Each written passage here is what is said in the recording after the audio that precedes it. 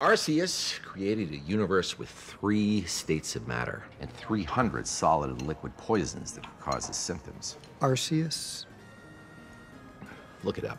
I am the last living cartoon, and the Pokemon franchise continues to be a time-space distortion from which I cannot escape. I've literally been too busy playing Pokemon Legends Arceus to make content on it, and if that isn't proof that a popular piece of media has its hold on me, I don't know what is. It's messed up that I've been enjoying art that I have a sentimental attachment to for its own sake, instead of compressing the infinite multiverse of creative potential in my mind down to the most algorithm-friendly and digestible version of my special interest that also happens to align with the mass appeal reaction to it.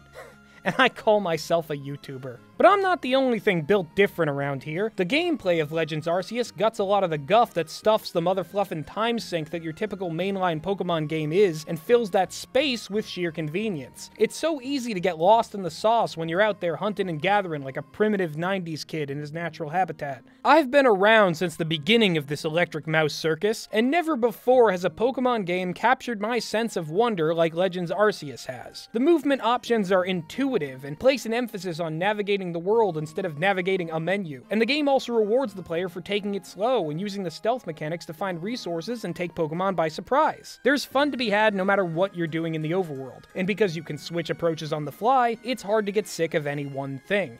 Even battles, which in other Pokemon games are often the grindiest part of the whole affair, are pretty optional. The crafting system offers several ways of stunning, eluding, and even giving food to Pokemon in order to make them catchable without even tossing out one of your own to battle. Funny how these Safari Zone gimmicks can actually be satisfying with the addition of real-time gameplay. Turn-based battles are still a mainstay, of course, and the campaign requires a lot of them to advance, but I was pleasantly surprised by how many of the boss fights tested the player on their maneuvering, rather than on the childishly simple memorization of type advantages. It can be slightly difficult to brute force your way through the tougher encounters in this game without paying attention, and for a Pokemon game, that's an unprecedented level of challenge. As much of an artifact as the classic battle system is, the choice between agile or strong style emphasizes a tactical approach that makes the outcomes of encounters feel like the product of player choice. I know that some would bemoan the lack of abilities and the smaller move pool overall, but for a game where the complexity lies elsewhere, I don't see the need for such extraneous elements. A sophisticated battle system doesn't tonally jive with the world that Arceus has established, and like breeding, it feels like a mechanic better left out of the Legends series.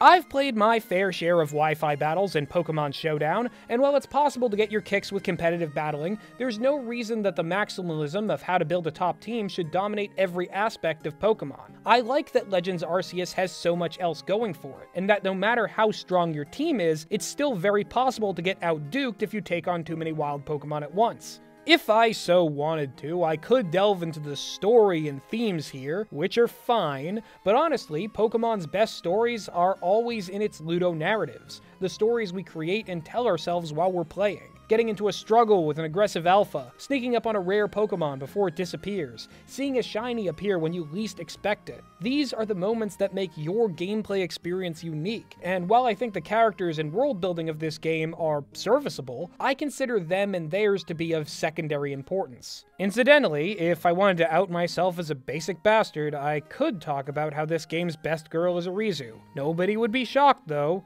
I have an obvious type, and I'm more mad that Game Freak knows what that is than I am horny about this banger of a character design. It's pretty good though. In conclusion, Pokemon Legends Arceus is Pikachu! This game is peak Pokemon. It's the most Pokemon-y game ever. There have been games with more Pokemon in them, but none of those games possess that same essential quality which marks a true catch-em-all legend. It's like the inverse of the Star Wars principle of Star Warness. The more Star Warness that a piece of Star Wars media contains, the more dull, repetitive, and insufferable it becomes. On the other hand, Pokemon media becomes much less of those things with the addition of further Pokemonitude. There's something about exploring a vast world and befriending strange creatures that touches a primal part of ourselves. To impose too restrictive an order on our choices in this regard would strip away the magic from that personal journey. And sadly, that's what badge collecting in the Pokemon League has become over several generations of games. Less a way of proving you're the very best like no one ever was, and more an obligation to show that you'll conform to collecting the same participation trophies as everyone else. The quest for supremacy in battle was always a flimsy marketing justification for these games continues to exist in the same genre as other boilerplate JRPGs. The distinctive appeal of Pokemon was always in catching a bunch of weirdos and showing them off to your friends. Like most of us in the fanbase, Satoshi Tajiri was once a little boy on the autism spectrum who just wanted to collect wild bugs. And this simple joy, however improbably, went on to become the highest grossing franchise on the planet. And maybe that level of global success is what it took to carry Pokemon to finally living up to that promise it made to all of us a quarter of a century ago. Which finally brings me to the recent announcement of Pokemon Scarlet and Violet, Generation 9, a pair of games which have almost no context and which are being released later this year.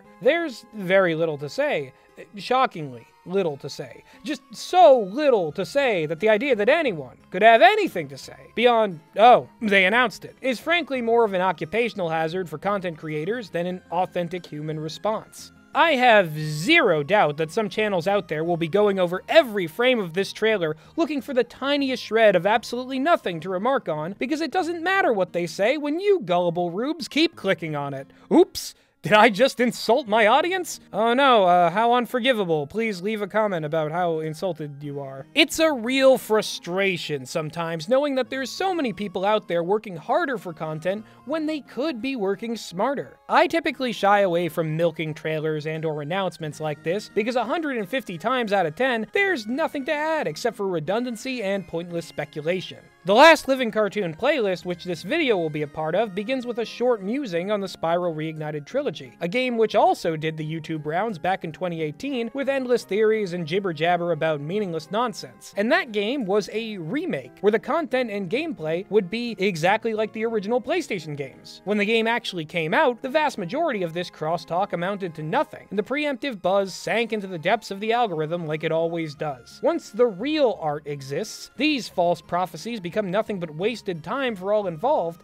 and some of the false prophets even have to entirely rebrand their content on the next popular thing, or risk fading into the background forever. Look, I'm not saying that people aren't entitled to stack some paper on this website, but chasing the dragon in the short term is only a recipe for burnout and long-term unhappiness. Be better to yourselves. You goddamn fools, you rats, you chuckle fucks. Still, I guess someone has to temper the absurd expectations of this fandom and point out that the self-same outrage machine that imagined Pokemon Legends Arceus, which I might reiterate, is the single greatest Pokemon game of all time, would be the sudden and inevitable death of a franchise that from any sane perspective would be seen as so entrenched in cultural osmosis and backed by so much capital interest that predicting its fall is like believing the same thing could happen to Star Wars. Oh wait, you grifting, canon-worshipping, monopoly money mythologizing nerd lords are always willing to burn the trees down so that your audiences will miss the proverbial forest. If any of you slow bros actually had the stones to evolve your viewpoints,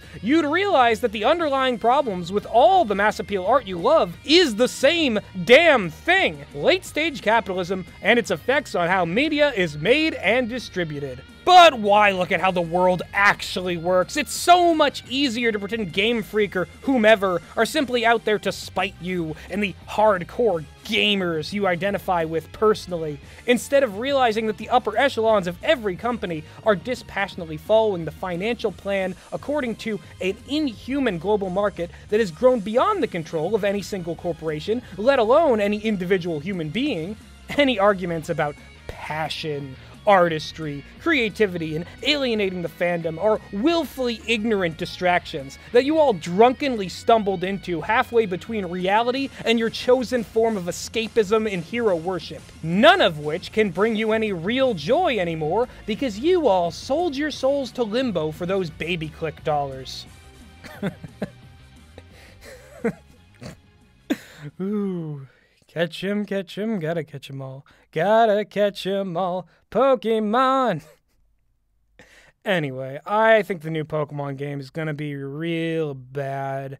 The graphics are stinky. They probably won't even have all the Pokemon.